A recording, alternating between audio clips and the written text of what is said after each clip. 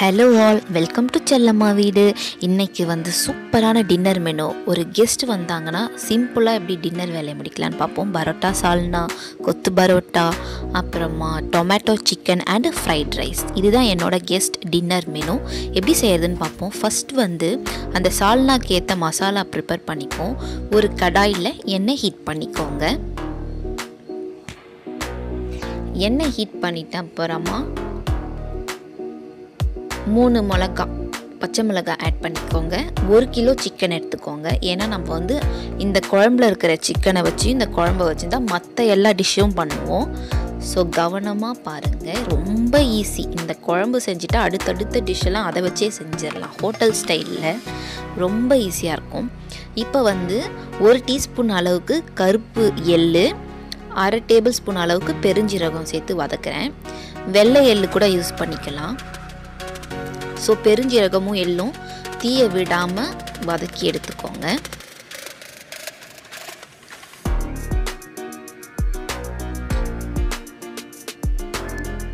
மூணு medium size onion வந்து நீட்டாக கட் பண்ணி நல்லா வதக்கிக்கோங்க.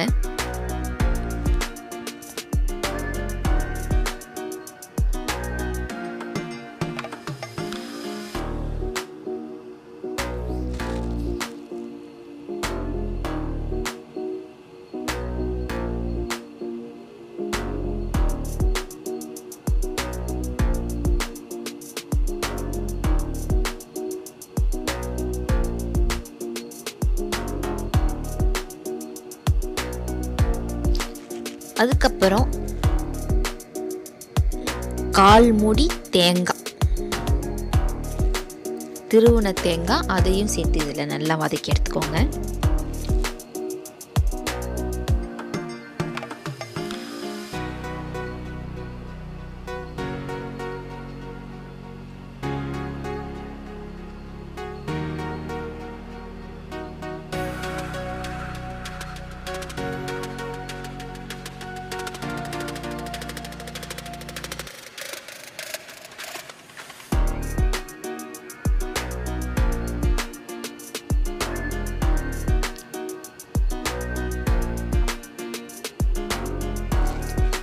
கொஞ்சமாக மல்லாட்டை ஆட் பண்ணிக்கோங்க, வேர்க்கடலை,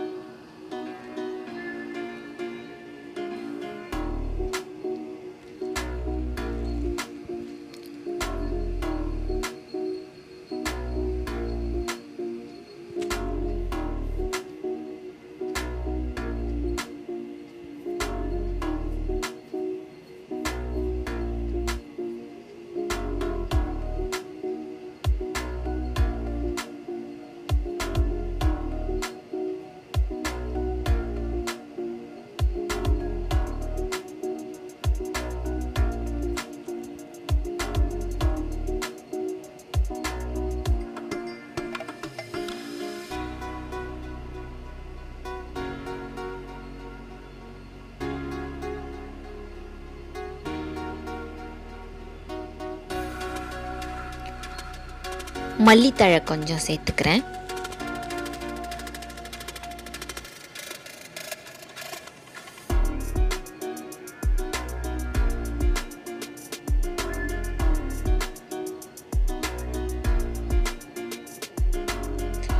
ஸோ அது வந்து வதக்கி எடுத்து வச்சாச்சு, அது ஆறும். இப்போ நான் வந்து ஃபஸ்ட்டு பரோட்டாவுக்கு மாவு பிசைஞ்சு வச்சுருந்தேன். அது எப்படி உருட்டி எடுக்கிறதுன்னு பார்ப்போம். பரோட்டா மாவு வந்து நீங்கள் எப்பயும் போல் சப்பாத்தி உருட்டுற மாதிரியே கோதுமை மாவோ இல்லை மைதா மாவோ உங்கள் இஷ்டம், நீங்கள் எப்படி பண்ணுவீங்களோ உருட்டி வச்சுக்கோங்க.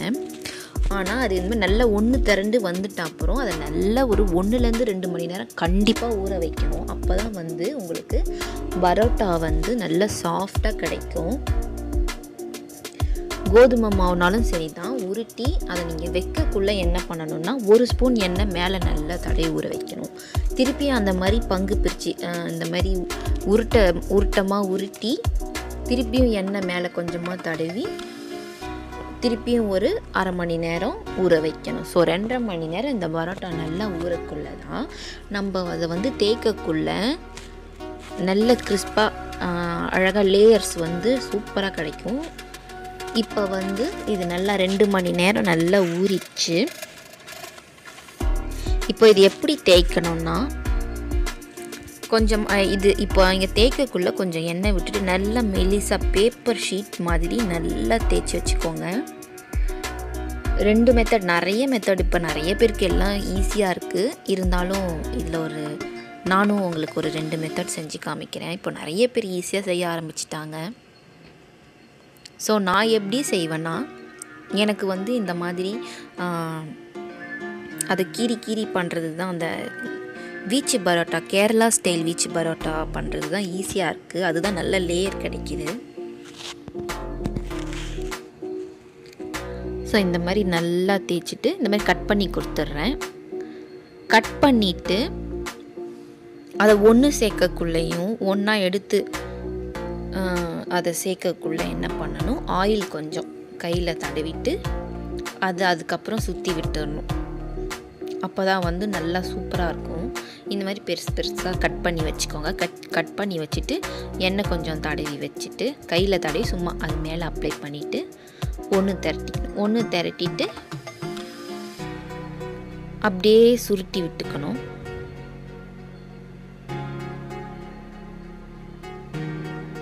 அவன் நிறைய பேர் நினைப்பாங்க பரோட்டானா எண்ணெய் நிறைய ஊற்றி பிசையணும், அப்போ தான் பிசைக்குள்ளேயே எண்ணெய் ஊற்றினா மட்டும்தான் நல்லா சாஃப்டாக வரும்ன்ட்டு. அப்படியெல்லாம் கிடையாது. எப்பயும் போல் நீங்கள் நார்மலாக ஒரு சப்பாத்திக்கு எப்படி நீங்கள் மாவு ஒன்று தட்டி வச்சுக்குவீங்களோ அதே மாதிரி தான். என்னென்னா ஃபுல்லாக உருட்டி மாவெல்லாம் வந்தால் உடனே மேலே வந்து எண்ணெய் தடவி வச்சுட்டணும். 2 மணி நேரத்துக்கு அப்புறம் திருப்பி அதை எத்தனை பீசஸாக உங்களுக்கு பிச்சு வைக்க முடியுமோ, இதில் வந்து 6 உருண்டை வந்துச்சு. திருப்பி அந்த மாதிரி உருண்டை பிடிச்சி வச்சுட்டு அது மேலே எண்ணெய் தடவி திருப்பியும் ஊற வைக்கணும் ஒரு அரை மணி நேரம். அதுக்கப்புறமா மட்டும்தான் உங்களுக்கு இந்த மாதிரி நல்ல ஷீட் மாதிரி இழுத்து செய்யறதுக்கு வரும். ஸோ இது இன்னொரு மெத்தட். நம்ம சின்ன வயசுல விசிறி செய்வோம் இல்லையா, அந்த மாதிரி மடித்து செஞ்சு அதுக்கப்புறம் இப்படி சுருட்டி விட்டுட்டோம், அவ்வளோதான். இப்போ இந்த மாதிரி செஞ்சதெல்லாம் கையில் லைட்டாக இந்த மாதிரி தட்டி கொடுத்துக்கலாம். தட்டி கொடுத்தும் பரோட்டா செய்யலாம், இல்லைன்னா ஒன்றும் பிரச்சனை இல்லை. பரோட்டா சிம்பிளாக நம்ம இந்த மாதிரி உருட்டுக்கட்டை இருக்கு இல்லையா, அதுலேயுமே செஞ்சுக்கலாம், ஒன்றும் பிரச்சனை இல்லை.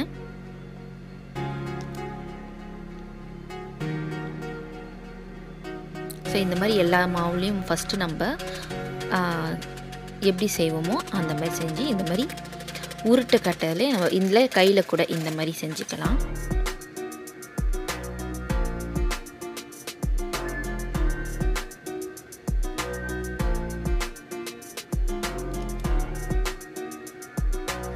ரொம்ப போட்டு அழுத்திடக்கூடாது, ஏன்னா அந்த லேஸ் மிஸ் ஆகிடும். நீங்கள் வந்து இந்த சப்பாத்தி கட்டையில் உருட்டக்குள்ளேயும் சரி, ரொம்ப அந்த லைன் மறைகிற அளவுக்கு தேய்க்கக்கூடாது, லைட்டாக தேய்க்கணும். லைட்டாக பொறுமையாக தேய்ச்சி விட்டுக்கணும்.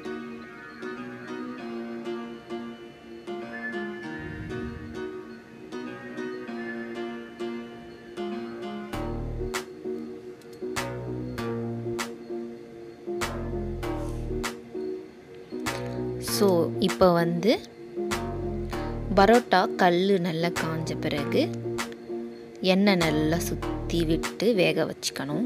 அவ்வளோதான். இந்த பரோட்டா ரெடி ஆனதும்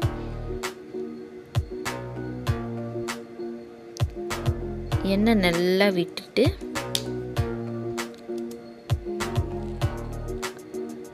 திருப்பி விட்டு இது ரெடி ஆகிடும். ரெடி ஆனதுமே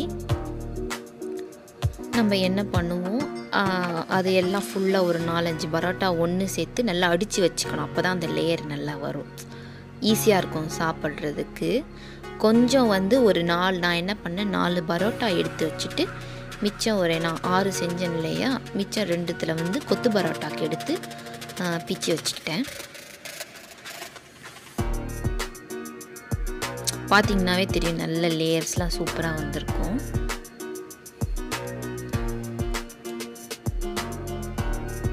நல்லா செவ்வரை எடுத்துருங்க, செவன அழகாக சாப்பிட்றதுக்கு வந்து அவ்வளோ டேஸ்ட்டாக இருக்கும், சாஃப்டாக இருக்கும். நீங்கள் வந்து நல்லா ஊற வச்சு எவ்வளோக்கு எவ்வளோ ஊற வச்சு செய்கிறீங்களோ அவ்வளோவும் பரோட்டா ரொம்ப டேஸ்ட்டாக இருக்கும்.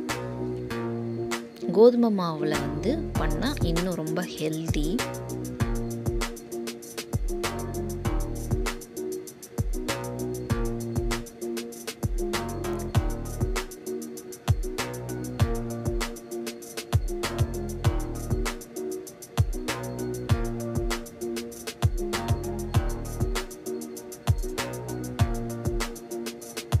ஸோ இப்போ பரோட்டாலாம் ரெடி பார்த்தீங்கன்னா தெரியும். நான் நல்லா அடிச்சிடணும். நல்லா அடித்து விட்டால் தான் அந்த லேயர் வந்து உங்களுக்கு தெரியும். அண்ட் அது சாப்பிடக்குள்ளேயும் நல்லாயிருக்கும். நீங்கள் இந்த மாதிரி செய்யாமல் விட்டுட்டிங்கன்னா ஒரு அட்டை மாதிரி இருக்கும் சாப்பிட்றதுக்கு. ஸோ பார்த்தீங்கன்னா தெரியும், சூப்பராக லேயரோட பரோட்டா நல்லா ஃபார்ம் ஆயிடுச்சு. ஸோ கொஞ்சம் வந்து பரோட்டா சாப்பிட்றதுக்கு எடுத்து வச்சுட்டேன். அதுக்கப்புறம் ஒரு 2 கொத்து பரோட்டா செய்கிறதுக்கு கொஞ்சம் பிச்சு வச்சுக்கிட்டேன். இப்போ வந்து சால்னா சூப்பராக செய்ய போயிடலாம். நான் குக்கரில் தான் செய்கிறேன். ஏன்னா குக்கரில் வந்து சால்னா குருமாலாம் வச்சா அவ்வளோ டேஸ்ட்டாக இருக்கும் நான்வெஜ்ஜுக்கு. ஸோ எண்ணெய் போட்டுக்கிட்டேன் 2 டேபிள் ஸ்பூன். 1 டீஸ்பூன் அளவுக்கு நெய் கொஞ்சம் விட்டுக்கிட்டேன். நல்லா கொஞ்சம் வாசமாக இருக்கும் நெய் போட்டால். வேறு ஒன்றும் இல்லை, ஆப்ஷனல் தான். வேணான்னா விட்டுடலாம், ஒன்றும் பிரச்சனை இல்லை. தாளிப்புக்காக சின்ன வெங்காயம், பட்டை யூஸ் பண்ணுறேன். பட்டை, ஏலக்காய்.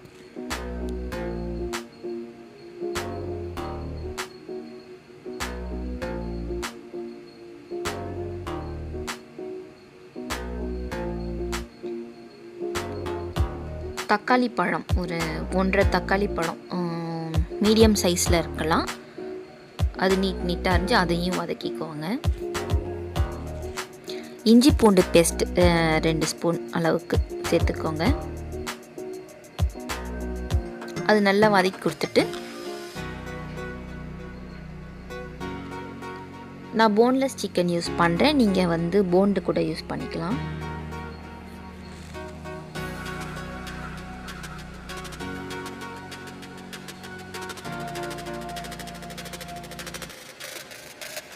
மல்லித்தூள் 1 ஸ்பூன், மிளகாத்தூள் 1 ஸ்பூன், மஞ்சள் தூள் 1/2 ஸ்பூன்,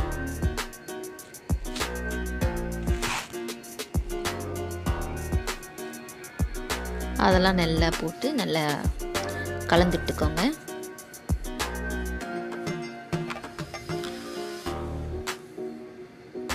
இப்போ சிக்கன் ஆட் பண்ணிக்கோங்க. சிக்கன் ஆட் பண்ணிட்டு கொஞ்சம் கிண்டி விட்டுருங்க அதை சிக்கனை. தேவையான அளவுக்கு உப்பு சேர்த்துக்கோங்க.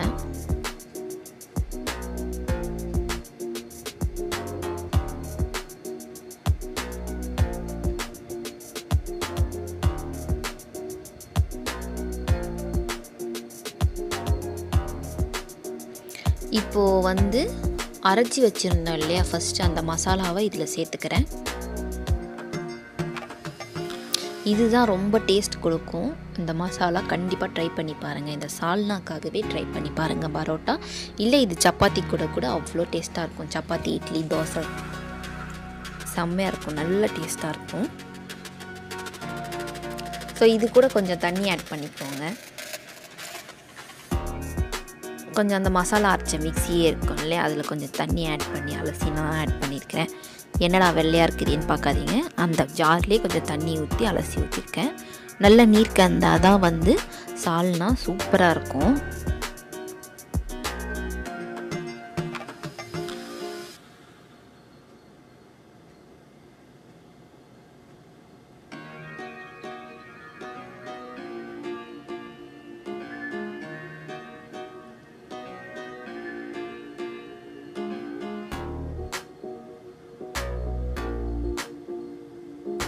இப்போ இது ஒரு 2லேருந்து 3 விசில் வரட்டும். வந்ததுக்கப்புறம் எப்படி இருக்குதுன்னு பார்ப்போம்.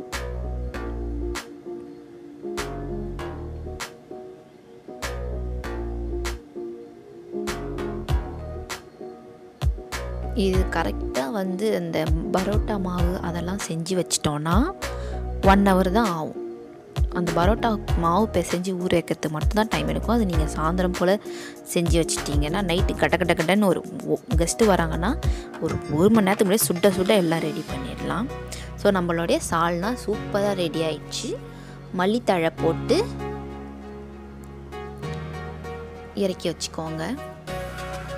இப்போது இதில் இருக்குது இல்லையா சிக்கன், அதை வச்சு தான் நம்ம எல்லாமே பண்ண போகிறோம். இப்போ கொத்து பரோட்டா எப்படி செய்யறதுன்னு பார்த்துப்போம். நீங்கள் பரோட்டா வேலையை முடிச்சுட்டு அடுத்து இந்த சால்னா வேலையை முடிச்சிட்டிங்கன்னா அடுத்தடுத்து லைனாக நீங்கள் பண்ணிடலாம். இந்த குழம்பு செய்யக்குள்ளேயே 1 கப் ரைஸு பாஸ்மதி ரைஸ் வேக வச்சுக்கோங்க. நான் அப்படி தான் செஞ்சுக்கிட்டேன். நான் ஒரு பாஸ்மதி ரைஸ் வேக வச்சு எடுத்து வச்சுட்டு கொஞ்சமாக மஷ்ரூம் ஃப்ரைட் ரைஸ் செஞ்சுட்டேன், 2 பேர் சாப்பிட்ற அளவுக்கு. இந்த மாதிரி ஒரு குட்டி பேனில் வந்து எண்ணெய் ஊற்றிட்டு கேப்சிகம் குடமிளகாய் போட்டுக்கோங்க. கொஞ்சம் குடமிளகாய் போட்டுட்டு வெங்காயம் தக்காளி எல்லாம் போட்டு வதக்கிக்கோங்க.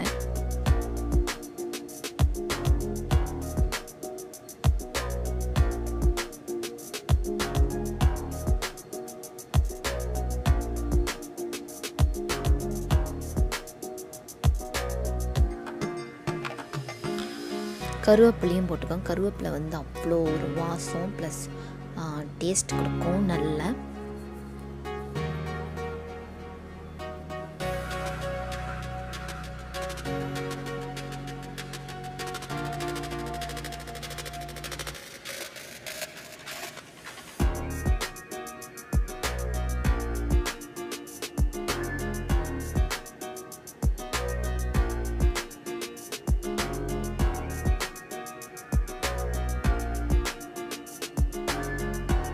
ஸோ இதெல்லாம் வதங்கிட்ட அப்புறம் என்ன பண்ணணும்னா நம்ம வச்சுருக்கோம் இல்லையா கொத்து பரோட்டா பிச்சி அதெல்லாம் ஆட் பண்ணிக்கணும். கொஞ்சமாக 1/2 டேபிள் ஸ்பூன் அளவுக்கு கரம் மசாலா, கொஞ்சமாக மஞ்சள்தூள் சேர்த்துக்கோங்க. தேவையான அளவுக்கு உப்பு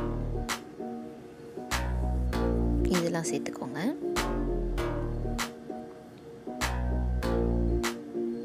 இப்போ பரோட்டா ஆட் பண்ணிவிட்டு 1 முட்டை சேர்த்துக்கலாம். 2 பரோட்டாவுக்கு நான் 1 முட்டை சேர்த்து விட்டுக்கிறேன்.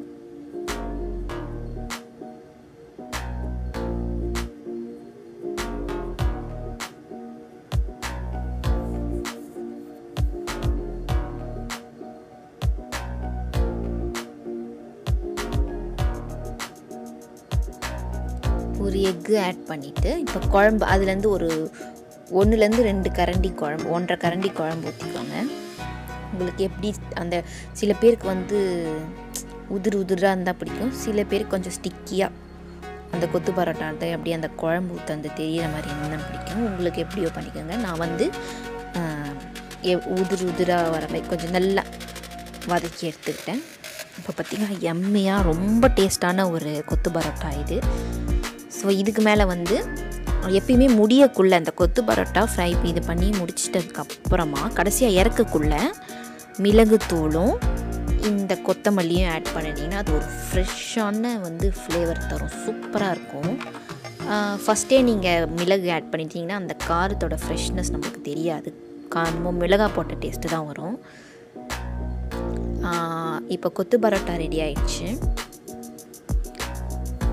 ஸோ அடுத்த டிஷ் என்னன்னு பார்த்தீங்கன்னா ஒரு சூப்பரான மஷ்ரூம் ஃப்ரைட் ரைஸ். இதுக்கு வந்து வெங்காயத்தாறு இருக்குது இல்லையா, அதுதான் தாளிச்சிக்கிறேன். இல்லைனாலும் ஒன்றும் பிரச்சனை கிடையாது. நீங்கள் கேப்சிகம், அப்புறம் மஷ்ரூம், அப்புறம் கேபேஜ் இதை வச்சே ஒரு சூப்பரான சிம்பிளான ஃப்ரைட் ரைஸ் செஞ்சிடலாம்.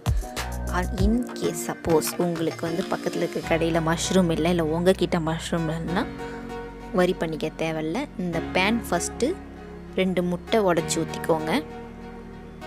எக் ஃப்ரைட் ரைஸாக மாற்றிடலாம் மஷ்ரூம் இல்லாத பட்சத்தில். ஸோ வந்து எக்கு ஃபஸ்ட்டே பொடி மாஸ் மாதிரி பண்ணி எடுத்து வச்சுட்டு அதுக்கப்புறமா இந்த கேப்சிகம் அப்புறம் கோஸ் அதெல்லாம் போட்டு வதக்கிட்டு அப்புறமா அது நல்லா கொஞ்சம் வதங்கினோடனே அதுக்கப்புறமா நம்ம ஏற்கனவே ஃப்ரை பண்ணி வச்சுருந்த முட்டை இருக்கு இல்லையா, அதை ஆட் பண்ணிக்கலாம். ஆட் பண்ணிவிட்டு தேவையான அளவுக்கு உப்பு, நம்ம வடித்து வச்சுருந்தோம் தெரியுமா அந்த சாப்பாடு, இந்த ஃப்ரைட் ரைஸ் செய்யக்குள்ளலாம் ரொம்ப குக் பண்ணிடவே கூடாது. எந்த வெஜிடேபிளுமே ஃபுல்லாக குக் பண்ணிங்கன்னா தண்ணியாக ஆகிடும். அப்போ என்ன பண்ணுன்னா, நீங்கள் குக் பண்ணி வச்சிருந்த ரைஸையும் அதை சேர்த்து நல்லா தண்ணி ஆக்கிடும், பொங்கலாகிடும். ஃப்ரைட் ரைஸ் என்ன ஆகும், பொங்கலாகிடும், வேஸ்ட்டாக போயிடும். ஸோ ஹாஃப் குக்காக பண்ணிக்கணும். அப்போ தான் வந்து நம்மளுக்கு நல்லா க்ரன்ச்சியாக இருக்கும், சாப்பிட செம்ம டேஸ்ட்டாக இருக்கும். சிம்பிள். இதெல்லாம் போட்டு கொஞ்சமாக வந்து 1/2 table spoon soya sauce add பண்ணிக்கிறேன். ஏன்னா எப்போ பாரு எல்லா கெஸ்ட்டுமே வந்து நம்ம பிரியாணி, குருமா, குழம்பு, சிக்கன் ஃப்ரை அது இதுன்னு தடல் புடலாக செஞ்சு டயர்டாக்கிறத விட மீந்துடும். ஒரு சில சமயம் மூஞ்சல் அடித்த மாதிரி ஆகிடும் எக்கச்சக்கமாக செஞ்சுட்டா. ஸோ அதெல்லாம் பண்ண இந்த மாதிரி சிம்பிளாக செஞ்சிட்டிங்கன்னா வேலையும் கம்மி, டைமும் ஈஸியாக சேவ் பண்ணிக்கலாம். நீங்கள் செஞ்சுட்டு கொஞ்சம் ரெஸ்ட்டும் கிடைக்கும். ஸோ இந்த மாதிரி செஞ்சுட்டு இப்போ ரெடி ஆகிடுச்சு இல்லையா, கொஞ்சமாக பெப்பர் தூவிட்டு கிண்டி விட்டுக்க வேண்டியது தான். கிண்டி விட்டுட்டு இறக்கி ஒரு பாத்திரத்தில் ட்ரான்ஸ்ஃபர் பண்ணி வச்சுட்டு, இதெல்லாம் பார்த்திங்கன்னா செய்யறது நான் வந்து ஒரே பேனு, எடுத்து வைக்கிறது மட்டும் குட்டி குட்டி யானமாக அதுக்கேற்ற மாதிரி யானம் தட்டு அதெல்லாம் வச்சுட்டேன்.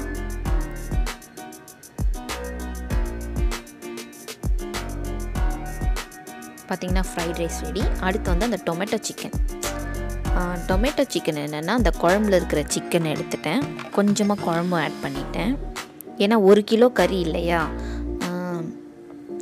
கொஞ்சம் ஒரு 2 சால்னா, ஏன்னா பரோட்டாவுக்கு வந்து சால்னா மட்டுமே போதும். அதனால் அதில் இருக்கிற சிக்கனெல்லாம் பிரித்து இந்த மாதிரி யூஸ் பண்ணிட்டேன்.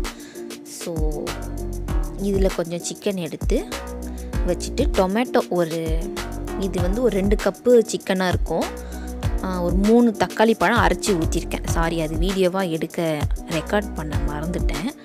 அதனால் இவ்வளோ தான் ஆட் பண்ணி டொமேட்டோவை ஊற்றி வச்சுருக்கேங்க. அதில் அவ்வளோதான்.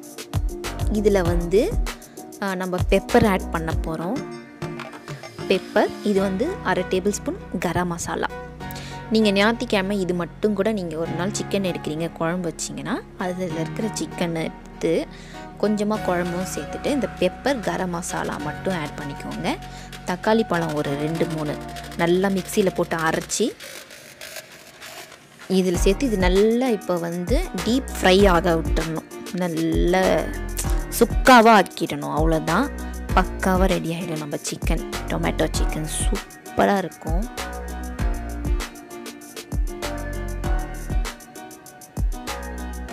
கருவேப்பிலை சேர்த்துக்கோங்க, வாசம் அவ்வளோ சூப்பராக இருக்கும். ரொம்ப சிம்பிள், ரொம்ப ஒர்க் வந்து ரொம்ப சிம்பிளாக கேட்கலாம். குக்கிங் வந்து காம்ப்ளிகேட்டடே கிடையாது.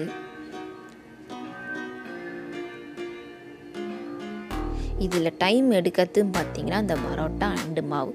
உங்களுக்கு பரோட்டா செய்ய இன்னும் டைம் ஆகும்னு நினச்சிங்கன்னா அதை வந்து விட்டுட்டு சப்பாத்தி செஞ்சுட்டு இந்த மாதிரி ஒரு சூப்பரான கெஸ்ட்டு மெனு நீங்கள் செஞ்சிங்கன்னா உங்களுக்கு time save, energy save, vessel save ஆகும்.